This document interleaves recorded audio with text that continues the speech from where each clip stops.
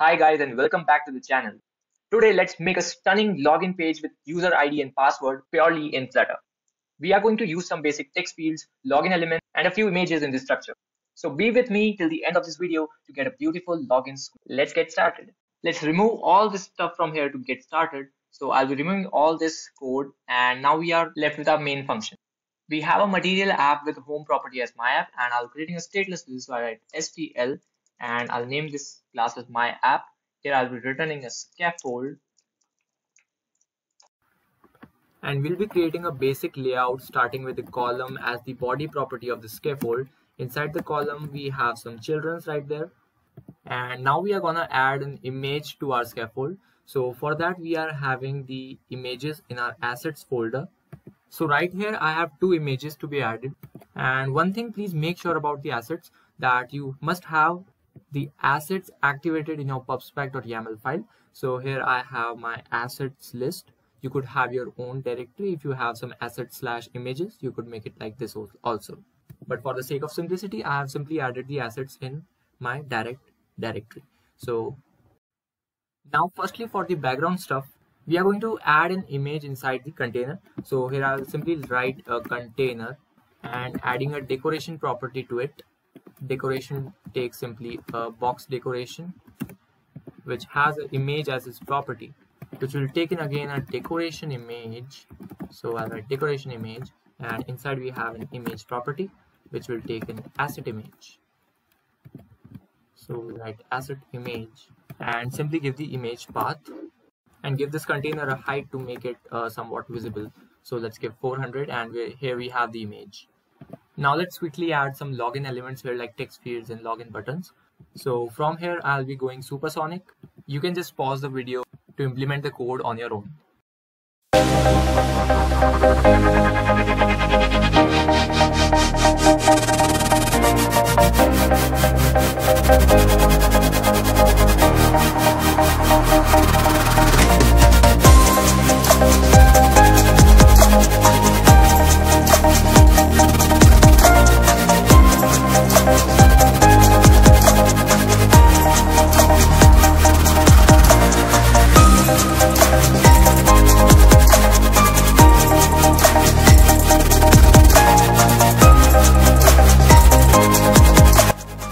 Okay, so now here music stop please.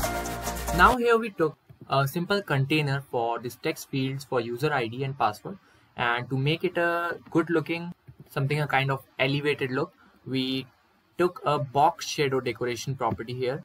You can just see here a box shadow where we have applied some blur radius offset to this color, and therefore it just gives some elevated look and a slight shadow down here just to make it look cool. And now inside of this container, we'll take two fields, that is email or phone number, and the second field is password. So for that we took a column, and inside the column we have taken a text field that is wrapped inside a container again, which has a color property as for the border.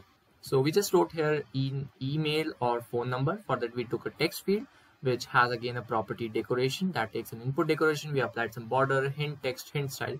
So here we have a hint text which simply gives us a hint for the user that the particular field to be entered is your email or your phone number. Similarly, you can just copy paste this for the password as well and rewrite the hint text as password here, which gives us this kind of look and feel. And when we click on this text field, we actually have to type in something, but it gives us a render flow error that bottom of flat with 111 pixels. To solve this render flow error, we need to apply a single child scroll view at our parent column widget. So we'll just wrap it with the widget and apply a single child scroll view here, which will actually help us to avoid any kind of overlapping. Now we just tap here and see no overflow here. We can just scroll it directly to enter our email or password. So let's close this, and now we are almost done. Just need to put a bottom text here. The next thing we have is a login button here. So we'll just write login button code.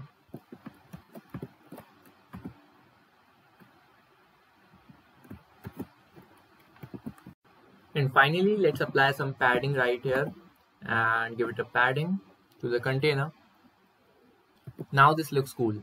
So this is how we implement a login screen in Flutter. And if this video makes sense to you, please subscribe to the channel and hit the like button.